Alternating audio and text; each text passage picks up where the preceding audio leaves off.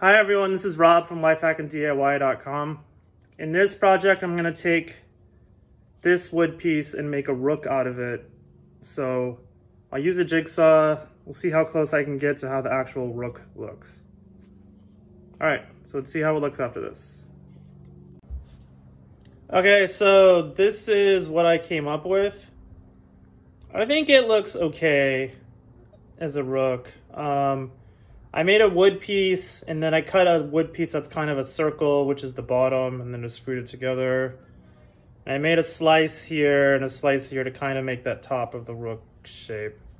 So it's definitely not perfect, but I think it turned out okay. All right.